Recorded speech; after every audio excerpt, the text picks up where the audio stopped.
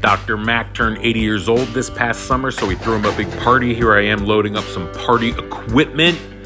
Yeah, got a smoker, a bunch of beer, jockey box, keg of IPA, keg of Yingling Lager, Dr. Mac's favorite beer, and a good old-fashioned Sugar Grove traffic jam.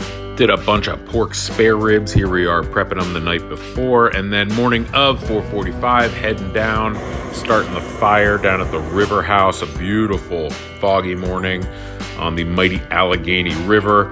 This happened to be one of the mornings where the escaped convict who got loose from the Warren jail was in this area, actually, so we were a little concerned about that. Neighbor Dave stops by to talk to me here in a minute, and he's like, good thing you're here, Nat, so you could run that guy off if he comes by. Here I am putting the brisket on. Here's Neighbor Dave. Well, you know, I'll tell you what, think about this.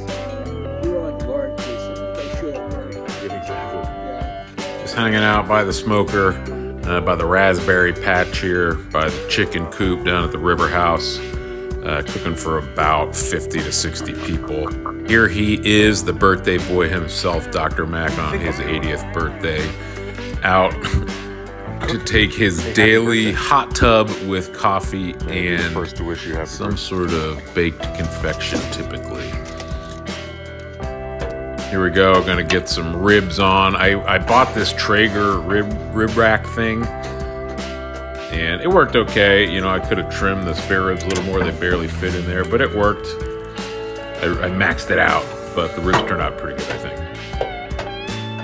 And there would have been obviously no way to cook this much meat on this Meadow Creek TS70P smoker if I didn't have this rack for the ribs. Obviously, all these ribs would have taken up all the rack of ribs space in the smoker, so I wouldn't have been able to do the brisket and the ribs. And we also threw some chickens on. I don't think I have any video of that towards the end. But obviously, this kind of stand-up rack is the way to do it. So, you know, worked out pretty good. I would recommend it. 5 stars. As the morning wore on, it got pretty hot. It was real humid. And here's a look at Dr. Mac's garage where we put out the food and his collection of transistor radio cassette players perpetually set to the local pop country station. So pretty good place to set out some food. He's got a pretty epic garage with a big wood burning stove in it. And here's a look at the ribs a couple hours in now. Looking pretty good. About to take the brisket out and wrap it. I am terrible at wrapping briskets. I'm gonna edit this so it looks like I'm really good at it, but I'm not. Not very good at wrapping them. Neighbor Dave hung out for most of the morning, and he was a huge help as moral support, but also to help me wrap all these racks of ribs that we had to wrap. So here we put a little sauce on the ribs, start wrapping them up, and I'm gonna reach over across the table, and he's like, let me get that for you. I'm like, damn it, Neighbor Dave, you're a huge help. So we're gonna stack these racks of ribs up, a little more sauce. We're gonna go through and do all 8 or 9 or 10 or however many we had.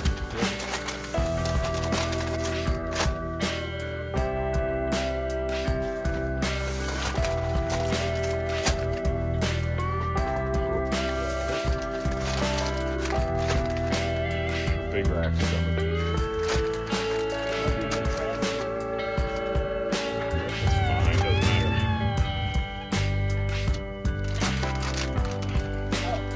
Stand them up upside down, but that's okay. Okay, that's a lot of ribs. That's a lot of ribs. And about this time, people start showing up to the party.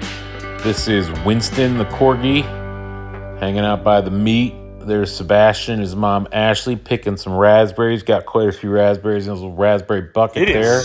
Kristen and Travis and Pete. Pete the dog, that's John the human, talking about how hot it is.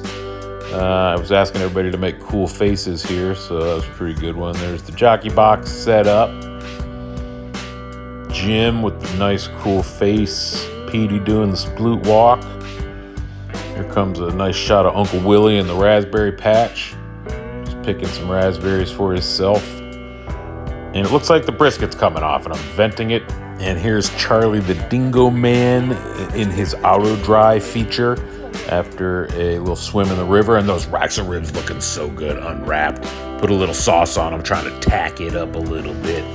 Brisket's in there, rested for an hour, pulling it out, gonna start slicing. Yeah, drizzle some of that good juice on it. Slice, slice, slice. The flat was a little dry. Flats are always a little dry. Half and half. This was a prime brisket from Sam's Club, so usually they turn out pretty good, but you know, this sort of money cut right there is looking pretty good. Oh, that smoke ring, yeah.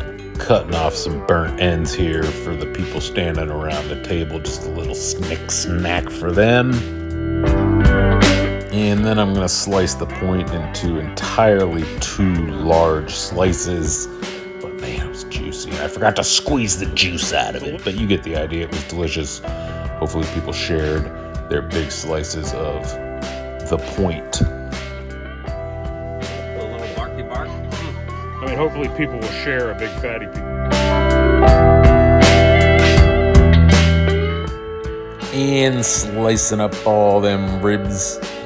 Turned out pretty good. Had a big old pan of ribs. And here's the whole spread. Look at this. There's some of that pulled pork, shredded chicken. We also did the brisket ribs. There's whole What are you chicken doing? thrown. That's my mom. Phil's done. And there's my plate. Really the only photo I got of some finished food, unfortunately. I didn't really get any good footage of the party either. But this is Mac's cousin Don, who flew F4s in Vietnam. He and my dad talked a little bit. My dad was a naval aviator too, flew P3s. That's my mom petting Don's dog. And that's the end of the video.